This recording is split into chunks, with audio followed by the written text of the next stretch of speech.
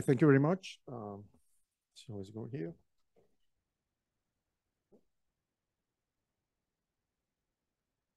Where's my presentation? No, it's not there. Yeah.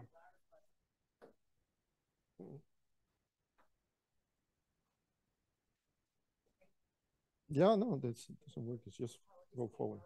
Yeah. I'm supposed to be the technical guy here, technological guy right here, right? There you go. Okay, thank you very much. So thank you very much. This is a presentation about the project we are building for the RIMReP program. It's called the Data Management System. And it's built by the wonderful team at UTAS and the University of Tasmania in Hobart. Over there we have the full team here. So the idea will be to show you how we are working. It's a work in progress. And we are inside the RIMReP, the REEF 2050 program, framework program, which is a big program that actually wants to provide the best information for make the best informed management decision for the conservation of the Great Barrier Reef. And then if you see here, no. Basically, what we have, we have some management needs, and the management needs actually require good data for making the right decisions.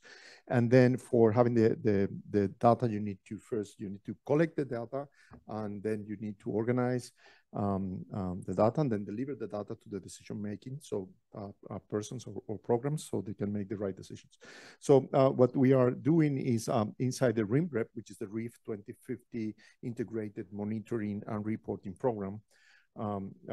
We have the DMS, the Data Management System, at the bottom. So we plan to collect all the data available for the GBR, organize inside a single system, and provide data to the upper layers of the RIMReP that is called the Management Information System and the Decision Support System. So the idea will be, for example, imagine the Reef Authority needs to provide or needs to make one particular report or one particular dashboard that actually need to collect data in a very frequent way. So the idea of the DMS is to provide them in a single way and in a single place all the data they need. And also we plan to open the services to the external users, as you can see in the next slides. But at the beginning of the project, we made an evaluation of the available data sets. Identify there are actually more than 160 different data collections. And these collections were cataloged depending on the data maturity, how well the data is organized, how available is the data, and also from the managerial point of view.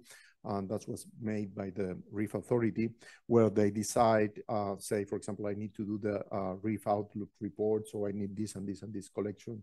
So they catalog the data set in high, medium, or low priority data sets. So when you combine everything, you obtain that 75% of all the data sets comes basically from different, only 9 big organizations. So it seems like it would be an easy work, but it's not, because you can imagine in 160 different data sets, all the different formats, characteristics, way of organizing the data is a big job.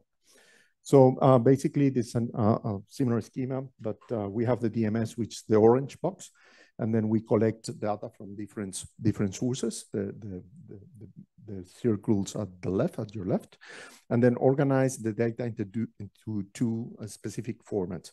And we deliver the data using 2 specific services, or API, which is application program interfaces, for delivering data and delivering metadata. The metadata is so important. It's the description of the data itself. So you first have the description of what the data collection is, and then you get the data with all information you need to process the data into the pink box, which is a Reef Authority decision support system. So they can use all the tools, Power BI, dashboards, Python, R, notebooks, whatever they need to do with the data they get from the DMS. So basically what we have is our internal metadata catalog. It's not the point of truth of the data, but it's internal catalog that describe what we have inside. And that always refers to the original point of truth. For example, if we are working with a cell-temp data set, a socio-economical long-term monitoring program from CSIRO, our catalog will describe the collection, but always point to Xyro, a metadata catalog.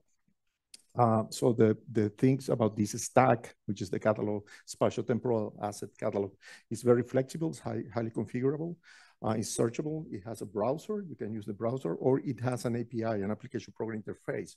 Because in the end, what we want is kind to establish a machine-to-machine communication. Imagine at the Reef Authority, one machine that is producing the dashboard, and we have at the DMS another machine that actually can talk with the other one, and from the Reef Authority, they can talk to our machine and collect the data they want without any human intervention. That's the idea behind the DMS. So we have a stack catalog, we define catalogs, we organize items inside, and then you can have the link of the repository, the data repository we have. You have the links of the metadata itself.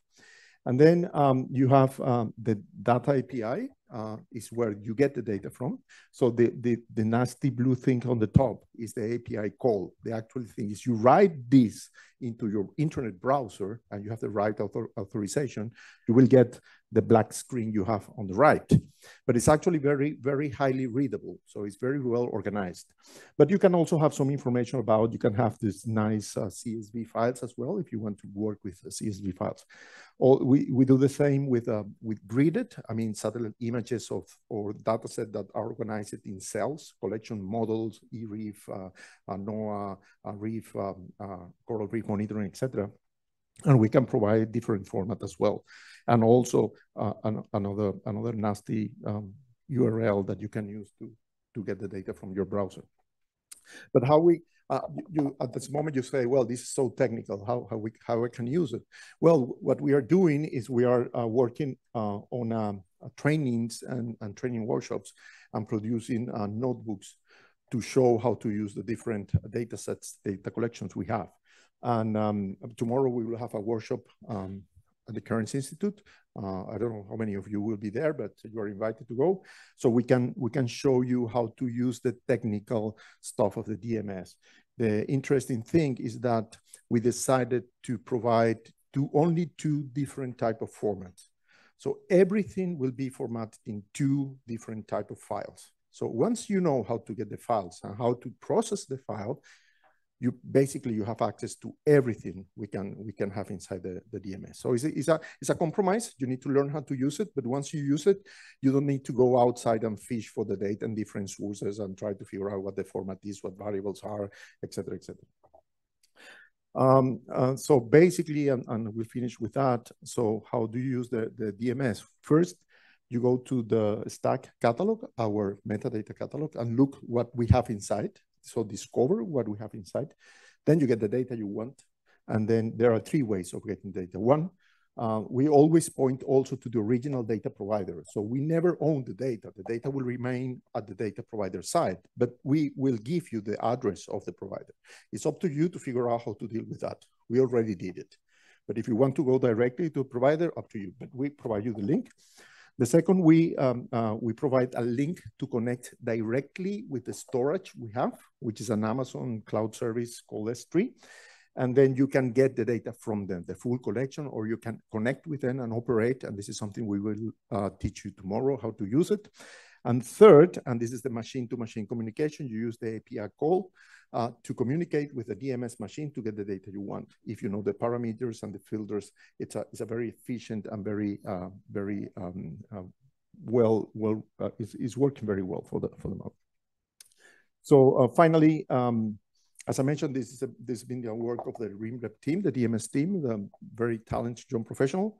And if you want to have a look at our stack, you have the address there, stack at reefdata.io. And you can see all the collection we have.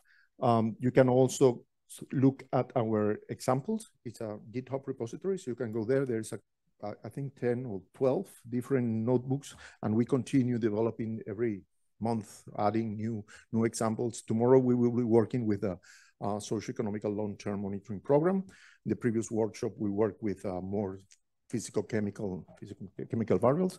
And if you have any questions, we will be here today, or write us an email at info@rimrep.utah.edu. Thank you very much.